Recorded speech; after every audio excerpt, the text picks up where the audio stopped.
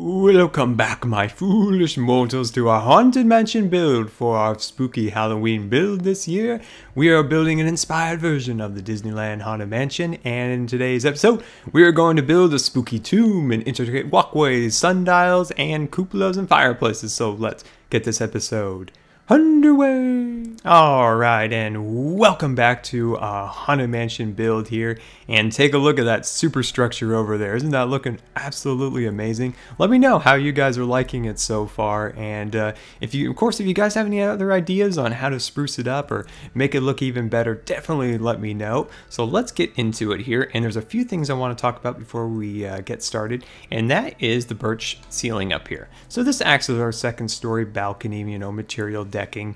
I was wondering, what are you guys' thoughts on doing it up here also as the roof for the second story's, roof of the balcony going along up here? So, we replace these blocks up here with the spruce, or not spruce, but the birch. So definitely let me know what you guys think of that. So in our last episode, of course, we built this side of the house, got all those nice windows on there, and our back porch. So looking super snazzy. And like we were talking about in the previous episodes, this isn't so much like a full recreation of the Disneyland one, but kind of an inspired version of it. And what if it would look like if it was in a real setting? Maybe people really live there, but there might be a spooky happenings going on inside. So that's kind of our idea. And also up here, I added these two blocks up here. So what I've done is I just gone bam, bam, boom, boom. And yeah, just a small little extra detail in that center right there. And I think that looks pretty cool. All right, so this is where we're gonna work now. And I've laid it out a little bit just because I was having some trouble kind of finding how to fit everything together. So I've got a few things laid out, and let's go into our magical inventory and get out our bricks. There we go. Okay, let's start with our fireplaces. And so from this corner where we have this half slab that goes all the way around the perimeter of the house, so that's actually on the wall that goes all the way to the ground, not the crown molding. So it's on this block here, we're gonna count out 1, 2, 3, and then on that fourth block there, we're gonna place these two blocks like so. And I think we're gonna go up about 4 blocks. So that's 1, 2, 3, 4. Let's just get a quick little look from the ground. What do you think? I think we need to go up at least 6, but let's go 5 and go from there, and let's see how that looks. I think 6 might be the end up dimension, but I think that'll work for now. So let's do that over here. There we go. So yeah, we're just getting things done today. We have a lot to build, actually. We got a lot to build, and then let's top it off with some of that. That looks good. Let's stick with 5. So we need to finish our fireplaces, then we'll work on our cupola, or whatever they call it. And once we get that done, let's see, 1, 2, 3, 4, 5. Awesome. Oops, no. There we go. Once we do that, we're going to build the spooky tomb that is actually the exit of the Haunted Mansion ride at Disneyland. But in our little universe here, it is actually an escape tunnel from the house because the owner is a pirate. Alright, so there we go. I like it. Alright, let's work on the cupola. So the cupola's dimensions are from these blocks, so it makes up a square. So this is from here, so this is 1, 2, 3, 4, 5, 6, 7. So on the 8th block, put a block there. And then right here, it's 1, 2, 3, 4, 5, 6, 7, 8, 9, 10, 11. So 7 across and 11 across there. Perfect. All right, so let's start to get some detail going in here. There we go. So bring this all the way across here. So that's 1, 2, 3, 4, 5, 6, 7, 8. Awesome. So now we're gonna kind of line up our windows here. So of course in the Disneyland's cupola, I think it's a cupola, I'm gonna use that for now, but it's more rounded. But in the Lydecker house that we're also using for inspiration, that was the original inspiration for the Disneyland one also, it's more squared. But we're gonna kind of take another approach and do a little bit of our own design here, where we're going to have it mostly square because, of course, we're in the Minecraft realm and everything's square. But we're going to maybe kind of round it just a small bit by maybe taking out this pillar here, but we'll see once we get there. So from here, 1, 2, 3, 4, 5, 6, 7, 8. Awesome. We might bring it down a little bit lower, but we're just going to kind of see how it looks from a distance. We don't want it to be too tall, too overwhelming, but we'll work on it. I think that might be a little much, so let's bring it back down to 7. So that's 3, 4, 5, 6, 7. Yeah, I think 7 might be a better choice. but we'll just continue that along here. So I wanted to talk a little bit about the Haunted Mansions throughout the different parks in the world. So the first Haunted Mansion, of course, was the Disneyland Haunted Mansion, and it opened in 1969. I believe it was in August. And so that was the first Haunted Mansion to open in any of the Disney parks. So soon after, let me just get a quick look from a distance. Yeah, I like that so far. All right, so soon after, the next one opened with the park opening of the Disney World Resort. So in Disney World, I think that one opened in 71. And so in 71, that opened with the entire the entire park. So that actually was an opening day attraction for Disney World. And then not until 1983, actually, the next one opened in Tokyo. So that one opened with Tokyo Disneyland. And then there would be, now with this, the next two we're going to talk about, it's a little bit different because the Phantom Manor, which opened in Paris, does not resemble anything of the Haunted Mansions that you can find in Tokyo, Orlando, or Anaheim. It actually has its own kind of theme to it. It actually has a real story, which we talked many times in this series about the Haunted Mansion not having a theme, or not having a kind of an overarching, story that you kind of follow, but more of an experience of going through a spooky retirement home for ghosts.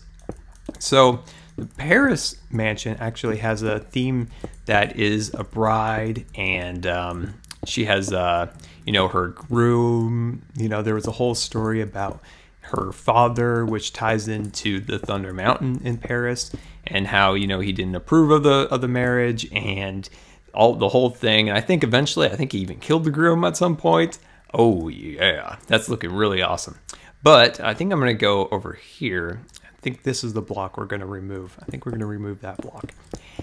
So I think, it's been a long time since I read about this story, but I think that's how that went. So you go through the mansion, and so it's a Phantom Manor, and I believe the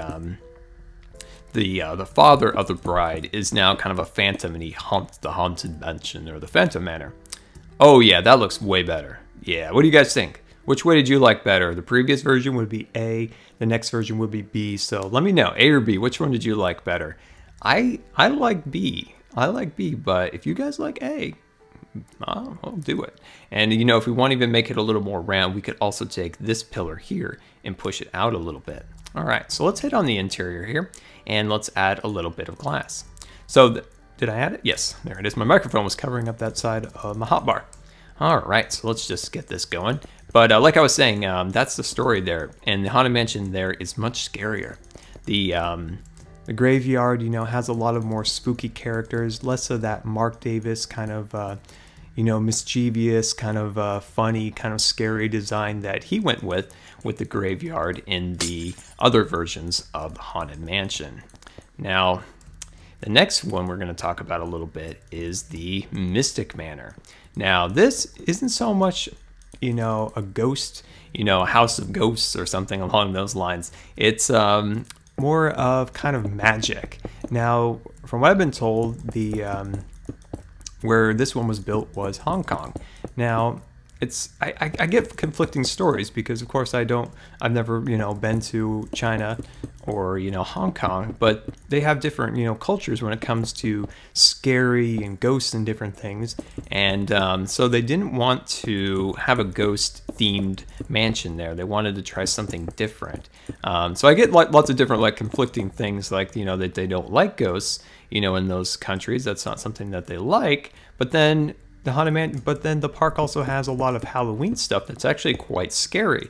So I don't know what to believe. Maybe, hopefully, I have a subscriber out there in one of those countries, and it can kind of fill me in on these cultural differences and how some people, tell me one thing and another thing, and I don't know what to believe. But anyway, you still have an amazing ride there called Mystic Manor, and you get in a vehicle that's trackless, and you kind of go through this mansion about Explorer, and he gets a lot of artifacts from all over the world, and he gets a new one, which is kind of like a Pandora's box, and it opens and it turns all of these items throughout his mansion alive. And so you go through the mansion as suits of armor and tiki gods and cannons and like suits of armor come, you know, attacking you and different things like that. It's really, really cool. I've seen a video of it. Of course, I haven't been there, but yeah, look at that cupola up there, looking super snazzy. So those are the haunted mansions of the Disney Empire. So we'll talk a little bit more about Disney Worlds and Tokyos in just a moment, but let me catch my breath here, and I'll be right back. Ooh, spooky. All right. So let's fly over here and work on the front path of the house. So the first thing we're going to do here is we're going to bring this out 9 blocks. So we're going to bring that out 9 blocks here. And there we go. We're going to bring that out to there. So on the 9th block right here, we are going to kind of bring this across here like so. And this is 5 blocks. So 1, 2, 3, 4, 5. And that should line up perfect. So there we go. And then from this block, once we cross that, then that's 6 blocks out there. So what we're doing here is we're just trying to create a little bit of a front kind of gathering area in front of the house. Now, in the ride version of this house, this would be where the lines kind of go. So if you were to have a fast pass, back in the day when they used to use fast passes, so now they only use them for the Haunted Mansion Holiday, which they don't even do that anymore, but you would kind of go up the stairs right here. And then if you didn't, you would continue to the overflow queue around there, and then that line wraps up over here where you wait to go inside the mansion at the side door there, which we don't have on this house because this house wouldn't have that door because it's not a ride. There we go. And then of course on this section we're building right here would be where the handicap queue. So this is me. Now, if you've ever been there in a wheelchair or something, you know if you're in a wheelchair, you have to wait a long time for the ride. People always say, oh, you get to cut the line. Yeah, no. I've seen people go on the ride twice by the time we've waited to go on once. You wait here a long, long time. So I'm just going to beef up this section right here just a little bit there. There we go. And I'm just going to go over here too. Awesome. Okay, yeah, that looks good. See, look at that. That front porch looks amazing. Look at that. I love that. It looks great. But yeah, so we're going to work on something else a little bit over here now. We're going to work on our tomb. So let's come down here, the spooky little jungle area right here. And let's back up here a little bit. So this is the exit of the ride at the one in Disneyland. But in our design, we're using more of the inspiration from the original story that was pitched for the Haunted Mansion, where it was, you know, a sea captain and his bride, and he was a pirate. So this was his way of escaping the Haunted Mansion, if there were to be, you know, a raid on it, I guess. Let me get out 1 more block from our magical inventory. There we go. Okay, so let's just kind of, I don't have any real pre-built ideas here, so let me just kind of play around with it for a second and kind of find a point where we want to go. So let's go up to about there or so. Okay, so I wanted to talk a little bit about Disney World Haunted Mansion, and so I haven't been on that one in quite some time. So I haven't been at that park since, I believe, 1998 maybe. So it's been quite some time, but they've recently done some renovations in the last few years to create some new effects there. So it's actually quite a bit different than Disneyland's Haunted Mansion. They have a few other effects there. Their corridor of portraits, if I remember correctly, is actually on the ride. So you can definitely correct me if I'm wrong there, because it's been quite some time since I was last there. And then they have a kind of a library scene. And the effects that they did add in the renovation were pretty cool. There's some inside the stretching room, the ghost host, his voice can kind of travel throughout the room using some really cool new audio designs. And if you stay long enough inside the stretching room, you can hear the gargoyles, which hold like the kind of the candles up that light up the room. You can hear them kind of like making like a slight little laughter. So there's some cool little differences at the one in Disney World. Of course, the big difference would be the outside of the attraction, and that is the kind of a Gothic manor style house. And what's interesting about all the Haunted Mansions actually is that they're all in different lands within all the Disney parks. So, you know, of course, Disneyland's is in New Orleans Square, Disney World's is in Liberty Square, Tokyo's is actually in Fantasyland, which is just completely odd. But I'm going to actually extend this out just a little bit more. And then Paris is in Frontierland. And then the Mystic Manor is in... And I just completely forgot what it was. What is Mystic Manor's mansion? And I forgot. It's a kind of a subland of Adventureland, I believe. I don't think it's actually considered in Adventureland. I believe it's a subland of Adventureland. But I'll have to remember. It's something like, I just can't quite remember what it is. But look at our cool little tomb here. I love it. I love that. I like it. There's a few changes I want to make a little bit. Go like that. What I was trying to do was kind of break up this kind of long curve here, but I don't know. I kind of like it, I think. Let me back up just a little bit. Ooh, it's kind of spooky. It's kind of spooky, but I think what I'm going to do is knock off that section there and just extend that up a little. No, that kind of loses the character a little bit. I'm gonna back it off a little bit and move it back over here. There's just something else I want to add here, but I don't know what. Let me bring this over here to that point. For Tokyo's version of the Haunted Mansion, now that's one that I don't know a lot of the differences. Now, Tokyo and Disneyland are the only Haunted Mansions that have the holiday overlay that goes in them that's themed to Nightmare Before Christmas. Now, I do know the differences between that one. There's quite a few more animatronics of Jack and Sally throughout the attraction.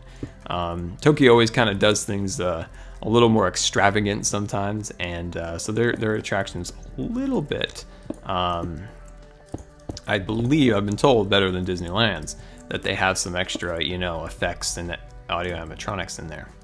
I don't know. You know what? I don't know. Just kind of playing with this, and I can't quite find the exact way I want to do that, so I'm going to back off here, and I'm going to replace that block there. And then let's see. Go over here. Go over here. Actually, what if I just do this? Yeah, I like that. There we go. Let's just do that. I like that. I like that. It's creepy. It's creepy. It's got like a nice kind of flow to it, and it looks kind of like a creepy crypt. Creepy crypt. There we go. Awesome. Okay, now let's kind of carve out the interior just a little bit. So my thought is to kind of create a little chamber in here. So this is maybe where maybe a couple coffins lie. And then in the back here, there will be a gate. And the gate will be closed, but it leads to a tunnel which will connect into the house. Doesn't that sound spooky? I think it sounds pretty spooky. All right, so give me a couple minutes. Let me kind of carve out this room, and I'll be right back. All right, and welcome back. And I'm trying to decide if the little cupola up there is maybe a little too tall. We may bring it down a little bit. So give me some feedback on what you think, if that's just maybe a little bit too tall, if we want to maybe lower it maybe a block or two. But let's take a look at our creepy crypt, and let's add just a little more light to our area. And as you can see, it's just a teeny bit higher. So what I've done is I've taken the roof and moved it up one block. That was what we needed to make it look a little bit better. At the time, you know, I was kind of like, what do we need to do? I can't figure it out. But that was what we needed. We just needed to move it up one. So we just took these block here and just moved up one. And as you can see, look at this super awesome detail throughout here. And these nice little gates, a little altar in the middle. And look at these coffins, a little red flower. Oh my gosh, this is so spooky. And then there's one that's kind of barred off, and you wonder why. Why has that been barred off? And where does this really scary tunnel lead to? Well, you're gonna have to wait and find out when we do our official tour on Halloween. So before we head out for the day, I want to show you guys our last thing here. So I finished up the path. Now I wanted to just give you guys a brief idea of how to make the path to start with, and then I just kind of finished a little loop around here. So if you're building this on your own here, just if your terrain might be a little different than mine, just move it around and kind of swirl it around as you please. And of course, this world will be up for download when we do the tour on Halloween, so then you can kind of get in here and see all the intricate little details and stuff like that. But we got lots to do, and I wanted to keep kind of moving on. All right, so let's make a sundial, and this is going to be really cool. So what we're going to do is we're just going to surround two pillars like so, like that, with our stairs. Now we're going to take out some string, and then we're going to place one on either of those, and then we're going to put two pieces of string there. So two there, one, two there, and one and two more like so. That connects like there. And then we're going to surround that with a little bit of white carpet. Now it'd be awesome if we could have used snow, but unfortunately that is not going to happen. All right, and there we go. We now have the little sundial that lives in front of the Haunted Mansion, and looking super awesome. And I've got a lot of landscaping to do, a lot of landscaping. Now I'm going to try to get this all done by Halloween, and we're running out of days, but all right, guys, and I think that's it. We've kind of finished up a good portion of the place, and I think the landscaping I'll do mostly off camera, and I hope you've enjoyed our building here, and definitely let me know how excited you are for our Halloween tour. So until next time, this has been Good Times with Scar, and I always really appreciate you guys taking the time to watch my videos, and if you believe the video deserved a rating, that would be much appreciated. And until next time, we'll see you later. And don't forget to follow me on Facebook and Twitter. Animation piece. And that's what Walt thought he could do within Disneyland with audio animatronics. And he went on from the Jungle Cruise. He created, you know, the pole where the rhino's trying to poke him in the butt. Yeah, different things like that. Then he would go on, of course, for Pirates of the Caribbean and the Haunted Mansion and